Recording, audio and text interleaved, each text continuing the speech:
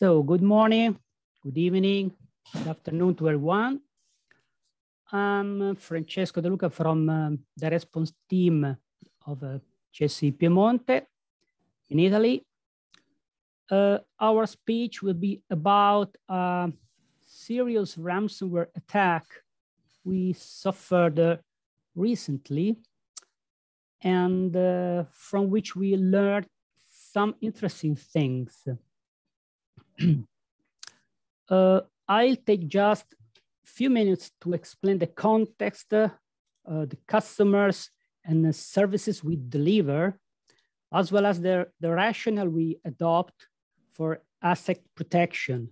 But the most interesting stuff will be in the Paolo presentation. So I will boring you just for a few minutes. CSI Piemonte is one of the most important Italian tech companies that creates digital services for regional and national public administration. Just a few notes about our infrastructure and services. We have a data center, certified TIA, rating 3. We are a certified cloud service provider. We obviously are an accredited regional CISSP. We manage the whole regional connectivity network, and we deployed a smart data platform for big data that is unique in Italy. A little more figures. We have more than 130 consortium members, 2 data centers.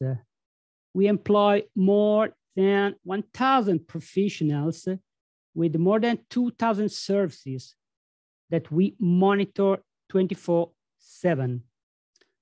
In this context, how we protect our data, just using defense in depth, that you know is an information assurance approach where several layers of defense are stationed all through an IT system.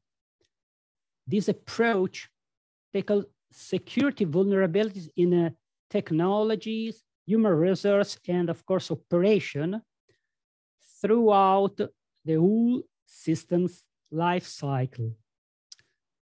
Defense Index has different control, but just talking about technical control, so we know that these comprise security essential in order to secure network system or resource through specified hardware or software. You know that these controls refer to the software security measures that are installed in the IT infrastructure you have to protect, such as IDS, IPS, web application firewalls, biometrics, password manager, VPN, and so on. But to put this attack in the correct context, is important to consider that our consortium is made up of 130 national government agencies. These are entities of very different size, ranging from a few employees to thousands of employees. Moreover, we deliver more than 2,000 services, but not all are on all customers. Maybe we have a capillary control of services and infrastructure for our customers or for some of them, while for others, we only deliver some other services. And the same is true for cybersecurity. For some customer, we protect the whole infrastructure, or maybe that we manage security only for little services, just for some services to other customers. So we have a really various scenario. And now what happens when you are attacked on such a large and heterogeneous surface?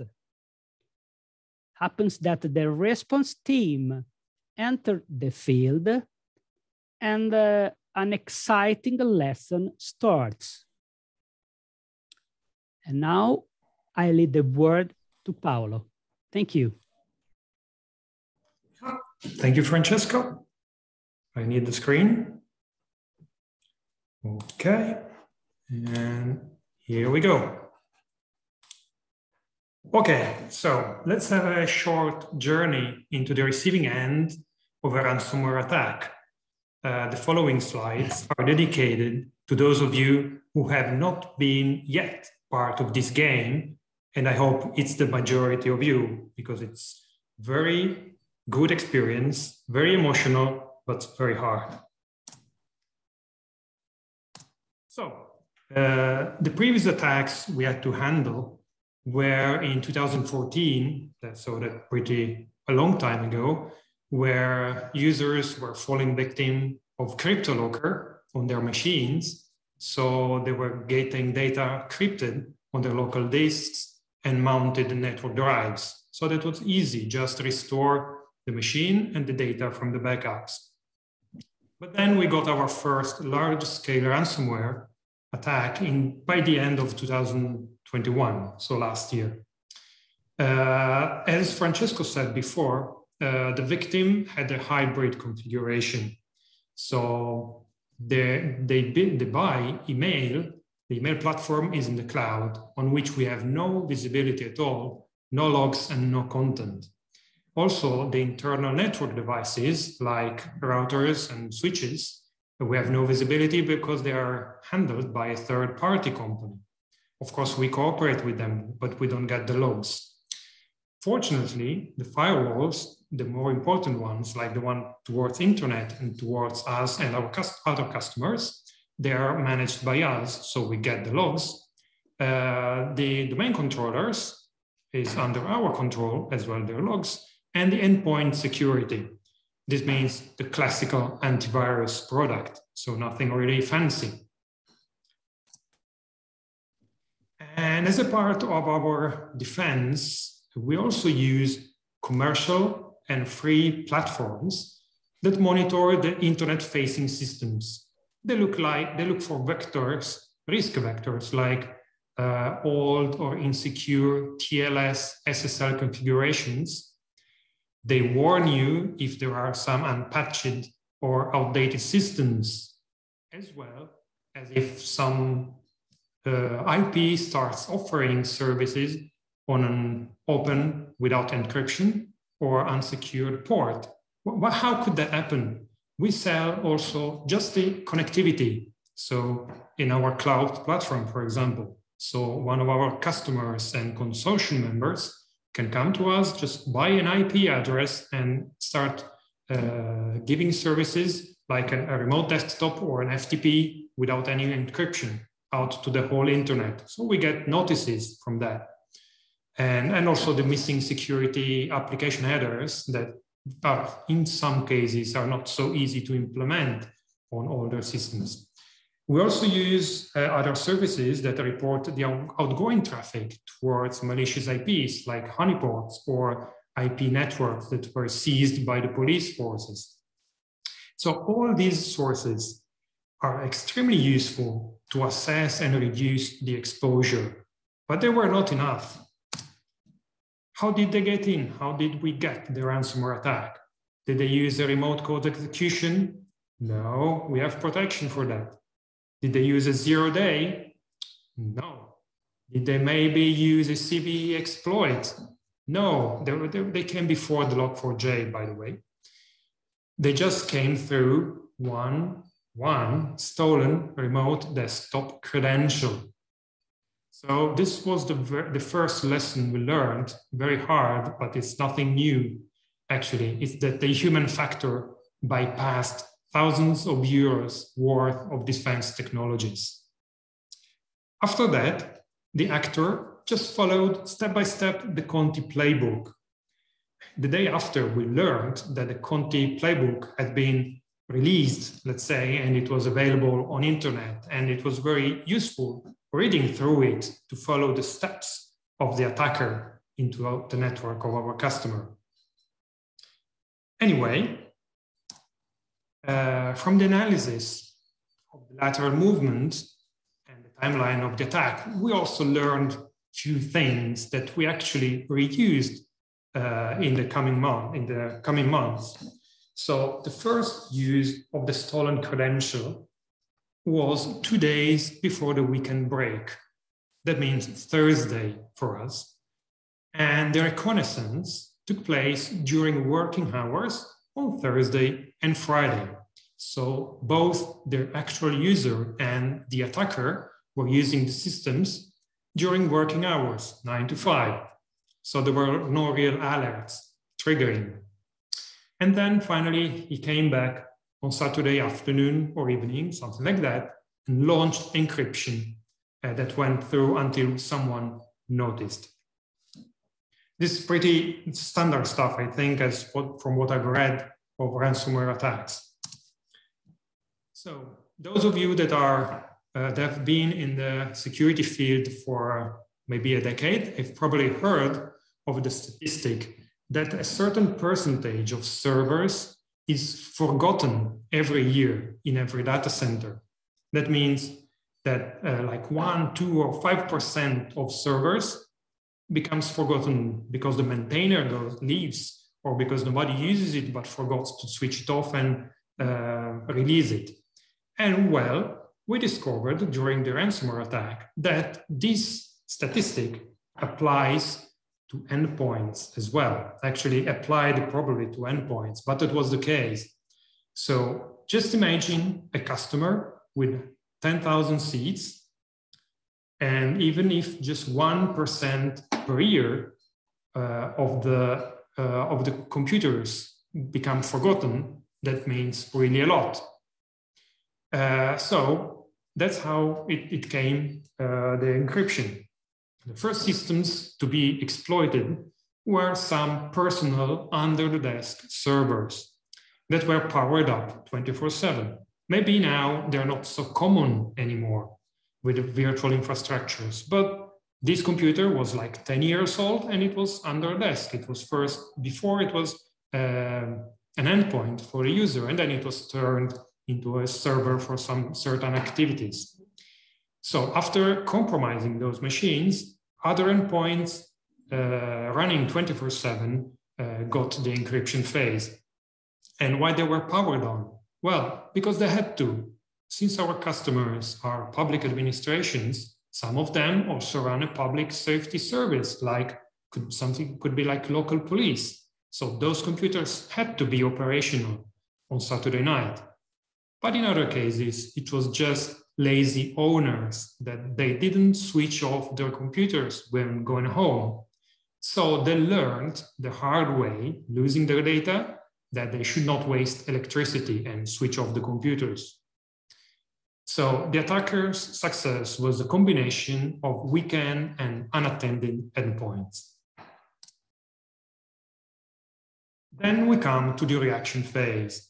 It was Monday morning, about 8 a.m., that the first reports of inaccessible files were coming in through mail, through web chats, and especially through the old-fashioned telephone. And within 30 minutes, we managed to stop the spread of the encryption. This is another thing, another lesson we learned, is that work from home was a big plus. For example, there is no limit to the number of expertise that you can involve in a matter of seconds. And you don't need to wait for everyone to get to the office building. So we were all operational just in a matter of minutes. I was there in a web call that started growing and growing and growing. We came to have more than 20 people in the meeting. And just imagine 20 more people around the physical table and just have one person speak at a time. We are Italians, we are Latins, we cannot do that. But when you are on a virtual meeting, that is possible. You have no background noise from side talks. They do occur when you have to tell something to someone else. You write it in text, in the common chat, or in separate chats. So it's silent and it's really very, very effective. But having separate chats has a drawback. After a few days working on the case, it happens that you know that someone told you something, that wrote it in a chat, but you cannot find it anymore. So we think it's good habit to have a notepad, your own notepad, and it's better if it is tamper resistant, like pen and paper. Just don't forget to bring it with you if you go physically to your office. Well, we were lucky that the reaction task force was composed of senior IT staff. That means people with gray hair, with 10 or more years of experience within our company and the customers. So that means we knew the infrastructure by heart. So whenever we need an information, the lookup was much faster when searching it in a human memory rather than searching it on a tool. And by the way, the human memory cannot be compromised. For example, this kind of information is like an IP subnet. Where is it physically located? The customer in this case has like 20 or 30 different physical buildings spread over a geographical area. And it was very important to be able to locate where a compromised machine was. Also, the domain controllers of the customer were scheduled to be updated in the upcoming weeks. So our Windows IT staff was already trained to build and rebuild domain controllers from scratch. So they knew exactly what to do when they had to rebuild it and just feed the backup from a few weeks earlier. So the fact is that we were very effective as everyone knew his own role. And also some hatches were buried from years-long stories. Also, years-long relationship with the customers allowed us to limit their operations temporarily for a few days until we understood how things were moving and what we could open back again. For example, we had to close the remote desktops and all forms of remote assistance like TeamViewer and stuff like that. They were very understanding because they knew we were doing it for their own good. So it was very good to have their trust. Last but not least, well, enterprise-grade backups, they do cost a lot, but greatly limited the damage. It was just a matter of time to restore backups, a lot of data, but data was there. So what we will do to prevent further attacks? Well, we think we need to develop a sixth sense for anomalies in the user activities that are traced in the logs. Maybe artificial intelligence will come to the rescue, but still, in the time being, we need to do it as humans. We need to reevaluate the importance of existing alerts because some of them were probably ignored or we didn't give them enough importance, and we might have stopped the attack if we were right on that spot. We will ingest more logs that are available, but we're not producing alerts, not yet. And we are in the fine section, in the fine tuning of them because they're just producing too much alerts to be useful. And something we would like to do is some red and blue team training and activities because there are many free resources online. It really helps even newcomers to get into the infrastructure, to get into new technologies, even if they see it in a training quickly, but when you need it, you just know that you can do it. That was the case for myself, that I was thrown into an Elasticsearch instance that I had seen just in maybe 10 minutes 1 year before. Finally, define which open source intelligence sources we should monitor. Twitter is full of it, but we need to focus on some of them. Otherwise, you lose track of the information, and that really takes a lot of time. And adopt also some closed sources, because we later discovered that from a closed source, we would have known that those credentials were on sale on the dark web. Thank you for your attention. If you have any questions, you can reach us by email. And good luck.